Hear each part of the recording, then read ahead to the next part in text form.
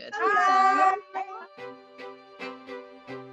The idea is that we have like 4 or 5 groups, and each group is going to make a film. Are we going to be like us ourselves in our own films, or are we like just producing it? 3, 2, 1, action. Thursday on set. Let's go.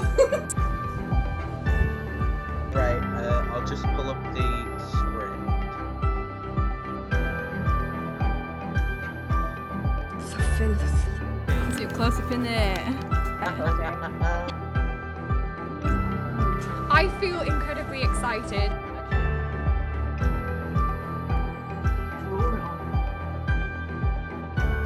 Three, 2, 1. I'm finding it's just something on my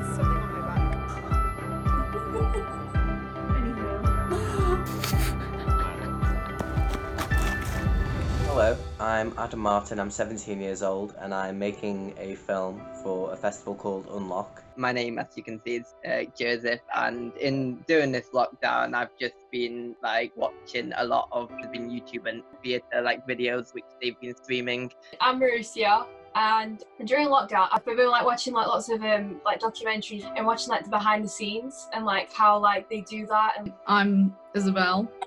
I wrote a song and I've been doing TikTok. I post quite a few different types of videos, mainly videos of me complaining about things, which goes well. So we're going to talk about the film ideas in a bit more detail. Yeah. So looking at the subject, first of all, what do you want to make a film about? Sounds exciting. yeah. Depending on the day, I can be calm, reflective, thankful, or a chaotic ball of existential dread. At first I just switched off, ignored it all. I'm such a loner, you think I'd be happy to be so cut off from everyone? But being alone is an illness itself. It's not the first time I've been on my own for such a long amount of time, but it is the first time I've had no choice. It's 5 stories of isolation, told through monologues of sorts, which come together in the end. Because I think as an artist, you do take from your environment, and if you're not getting out enough and seeing things, it can be hard to put that into something. So I thought, well, this is what we've got: lockdown, isolation, so I'll do something about that. Right, yeah, so the main thing I want to do today is just go through and work in the character motivations into each block of the text. You know what we could do, actually? We could add in a bit about his brother in like that second bit there. That's good, yeah. Oh, wonderful. That's a wrap then. I was really interested with the idea of connection and isolation and how you can retain some of that connection with other people through lockdown and through isolation, because I think that's one of the most important things, because if you're not talking to people and if you're not communicating with people and doing things, it can be dangerous for your mental health, and it can accentuate problems you're already having. Same time again tomorrow. See you all tomorrow. See ya. Bye. Bye.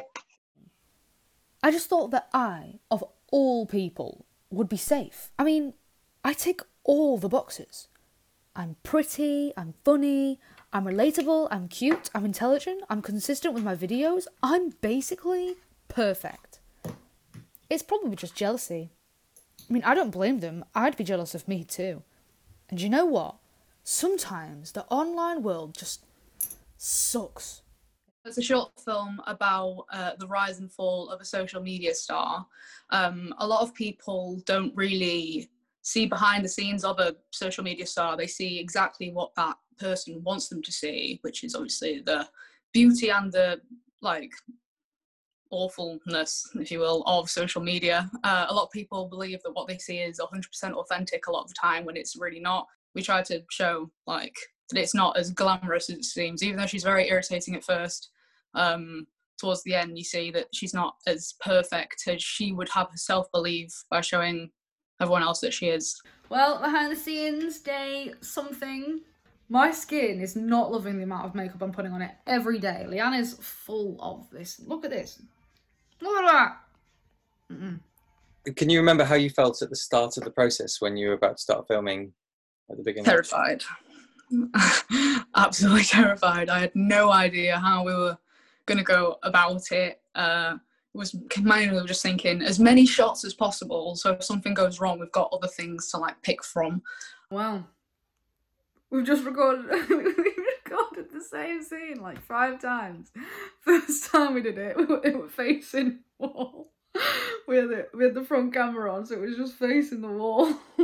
The second time we did it in slow motion. We're not very good at this. I'm scared. I'm terrified to admit it.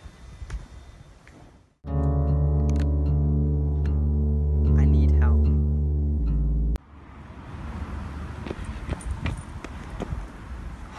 Sometimes just wants to eat you alive, even when you beg it to stop.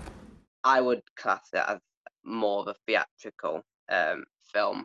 It's a film centered around anxiety and mainly just to send a message to anyone watching that anxiety can come in many forms, just to spread awareness as much as we can. We are just 20 minutes away from actually starting to record, and ignore her. I just am loving the opportunity to do some drama again and be in an amazing person's film. It depends how you want to represent it. If you want to represent anxiety as a character, or represent anxiety as like the voice, really. I want it obviously to be characterless because obviously it's anxiety, but I guess I still want it to kind of be in the same place as where we're talking. I'm a happy person. He's a happy person. Everyone thinks he's... Fine. When we started, we were going to film in like a field, had like a lot of open space, but what we realised that the wind, it was very windy that day. It completely messed up a lot of the audio. So what we had to do, we had to like change location very quickly.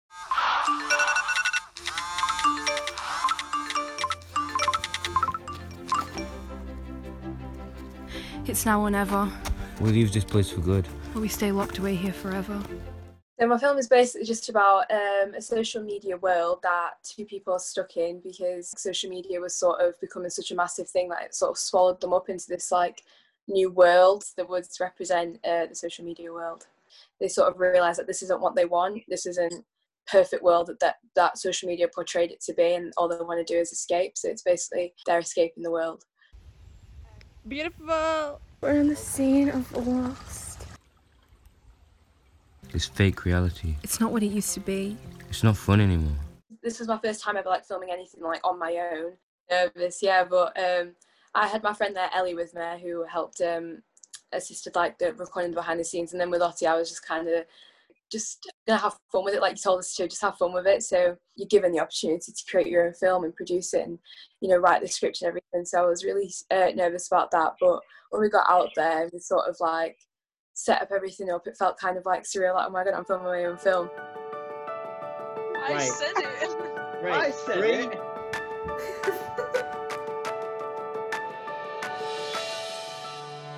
Yeah. All right, we'll start again.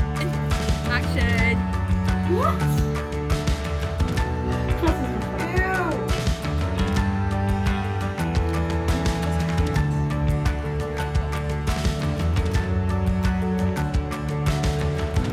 Oh, goes in anything.